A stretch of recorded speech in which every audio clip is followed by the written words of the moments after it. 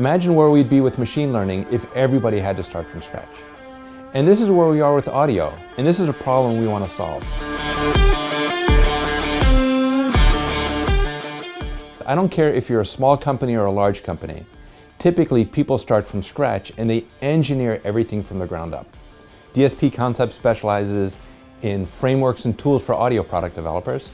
Our AudioWeaver technology is essentially that framework, and so it gives you a starting point. You're 80 to 90% of the way done, and you can use AudioWeaver to essentially design a custom solution. The trend that kind of really accelerated DSP Concepts was adoption of voice technology. Before, when you thought about audio, it was all about loudspeaker playback. So audio was kind of sleepy until Amazon came out with the voice interface.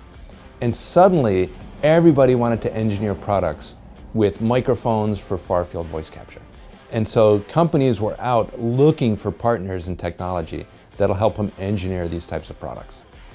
Some of the difficulties with voice technology is that each product is unique. Microphone geometry may be different based on the form factor of the product.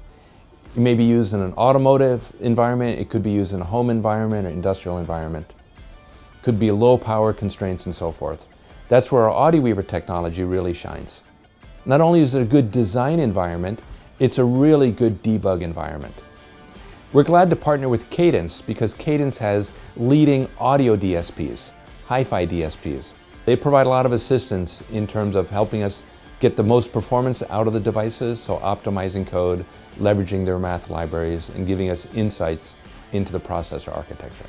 Moving forward, we're expanding into other market areas. We're targeting TWS, TVs, and in all of these spaces, the HiFi processor is extensively used for audio processing.